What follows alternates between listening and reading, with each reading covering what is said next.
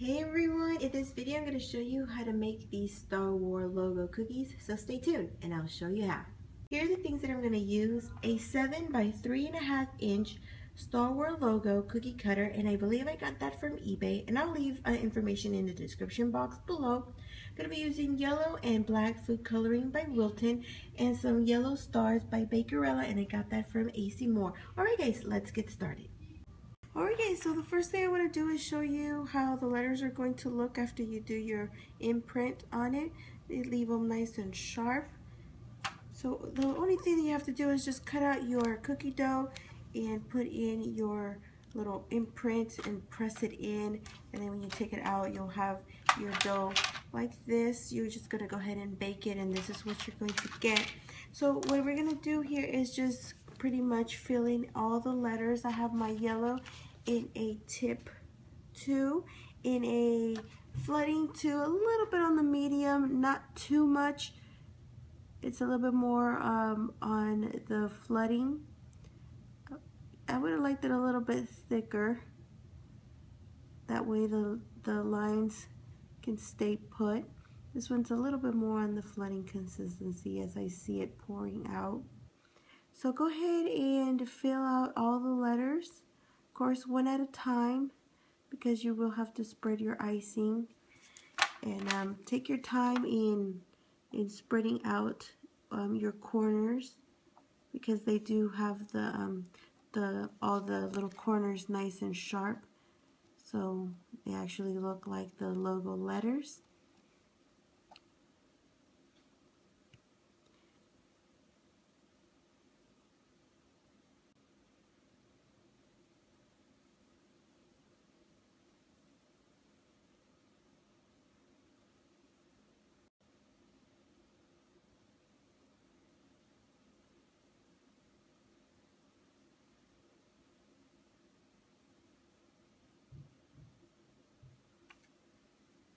So what I'm going to do is I'm going to set this aside. Probably going to give this around 3 hours, or I'm just going to leave it overnight because it is evening anyways. And then I'll go ahead and fill it in with my black. That way I don't get any of that black absorbed into the yellow. So I'm going to go ahead and finish up the rest, give this some time to dry, and then I'll be back. Alright guys, so I gave this some time to dry. So what I have here is Shimmer Dust, not to be confused with Petal Dust. Petal Dust is a more matte, flat finish, flat powder. This has shimmer in it, like glitter. So you can add this. Now this is optional, but I'm just going to add it on there to make the letters, you know, shimmer a bit. So as you see here, I am outlining my letters in all this middle part. I'm going to fill it in, and then I'm going to come back to it. So I'm going to really quickly outline the bottom. I'm going to fill these in here and really quickly smooth this out. Make sure that your black is touching the edges of those letters, because it does look like it's filled in or it's touching the letters, but it's not. It's kind of deceiving. So just go ahead and fill it in.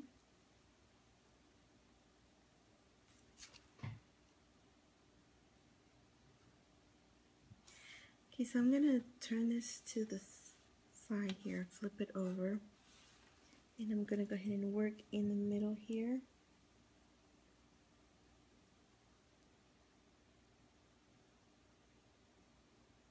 Outline my letters.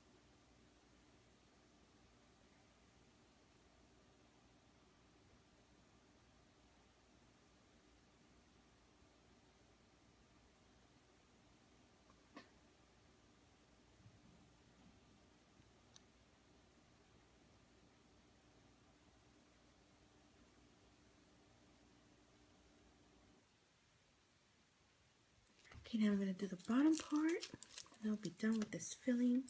And again, outline my letters.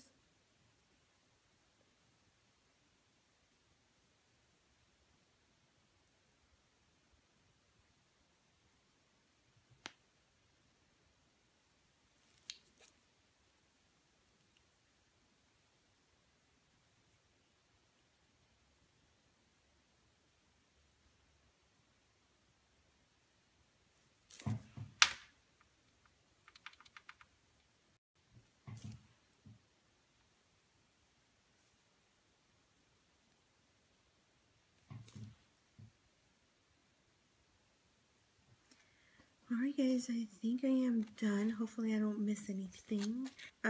Give this some time to dry, probably about a couple hours or so.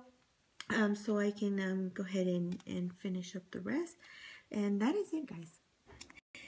Alright guys, so I gave this some time to dry. So what I'm going to do now is add my little stars on first, and then I'll do the little tiny white stars. So what I'm going to do is, I'm not going to use this here. I'm going to use my little tweezers. And I have my white icing that I'm going to use for the white little stars, but I'm also going to use it to attach my stars. So what I'm going to do is I'm going to add one in the front and one at the end, and you can put them in any spot that you like. But I'm just going to do it like, show you like how I've been doing it. You can also use black icing as well. Maybe that'll help hide the white icing underneath it. Sometimes it kind of spills out. And I'm going to add one here. I'm trying to just add them where there's plenty of space for them, so they don't look too crowded in there. And these do have a flat, like a front, a top and a bottom to them. The top is a little bit domed, and the back of it is very flat. So do flip them over to where you can see the domed part. So I'm gonna touch one there. Now this is optional. You don't have to use the whites, the yellow stars if you don't want to.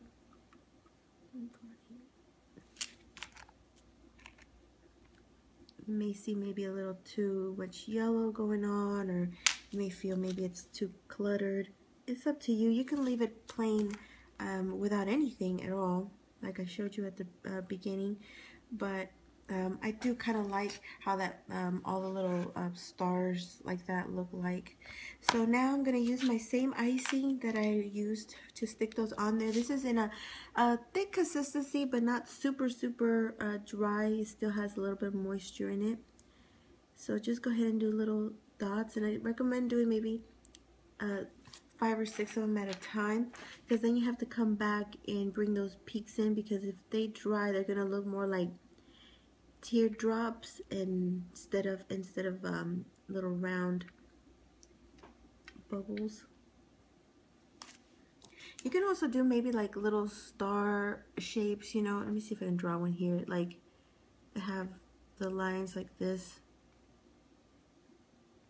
You can be creative, something like that, instead of the stars if you can't find them, or if you don't want to use them because there's too much yellow going on. You be the judge, be creative.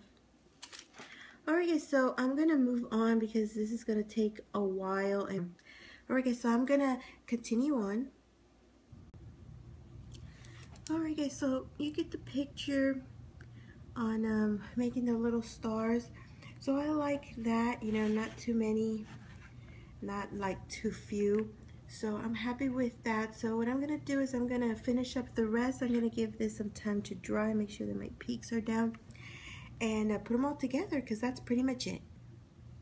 Alright guys, so there you have it, Star Wars logo cookies. Super cute. I like these a lot. They came out pretty neat. You be the judge if you want to add the stars, or if you want to leave the logo plain with just yellow and black. Either way will look fine.